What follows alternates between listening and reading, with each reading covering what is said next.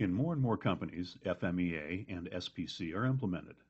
The most important output document of the process FMEA process is the control plan. In the control plan, we register all characteristics which need to be controlled, and we register the specification, the sample size, and sample frequency. When we apply SPC to control a process, this information also needs to be registered in the SPC module, and we need to make sure the information is the same in both systems. DataLyzer offers integration between the control plan and the SPC system.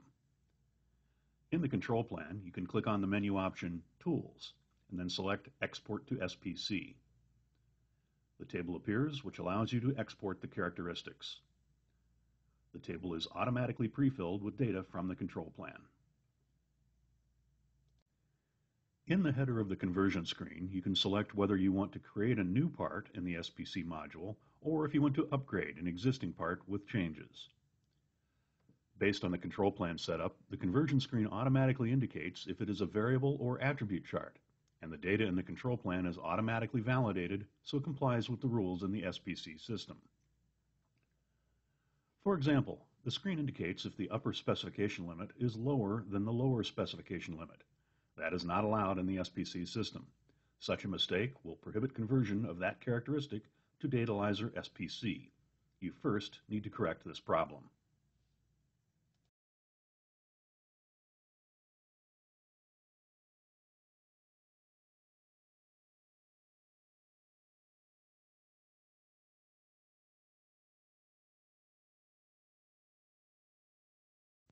In the top right corner, you have some options as to how data should be converted to the SPC system. For example, you can concatenate the ballooning number with the characteristic name, or you can define the resolution of the measurements in the SPC system. The first column offers you a selection option.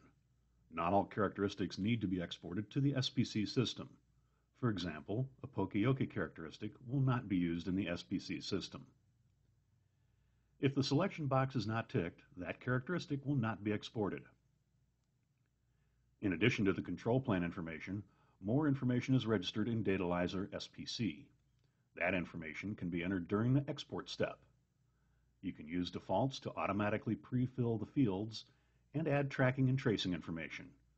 This will reduce the required time to set up the system. When you click Export, all marked characteristics will be created in the DataLyzer SPC module. After conversion, the SPC system is ready for data collection. Data can be entered manually as shown on the screen.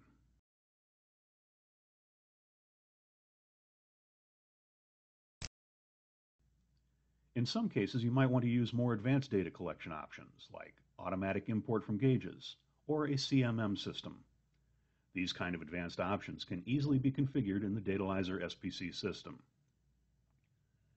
The SPC data can be used for real-time SPC, but can also be used to directly create first article inspection or PPAP reports. Because we created a link between the FMEA, the control plan, and real-time SPC, we can now automatically provide feedback from the shop floor to the FMEA team.